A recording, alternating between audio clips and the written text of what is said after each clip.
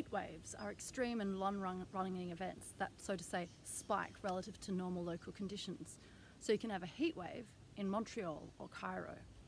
Now, without the ability to respond to feedback and make adjustments, systems such as the human body, a garden, or a national electrical grid are unable to operate healthily in this sudden spike of heat.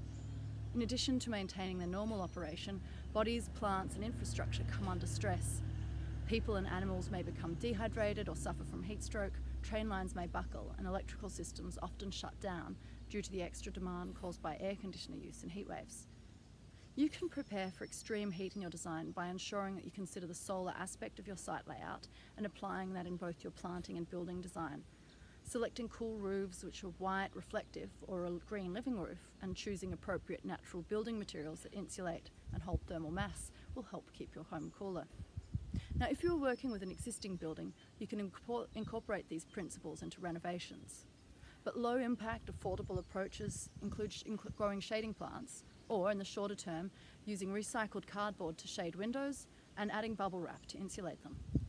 Now, working to maintain soil moisture is essential both locally and at a regional scale to prevent heat waves. During a heat wave, changing behaviour is essential. Keeping hydrated and as cool as possible is important for both humans and animals.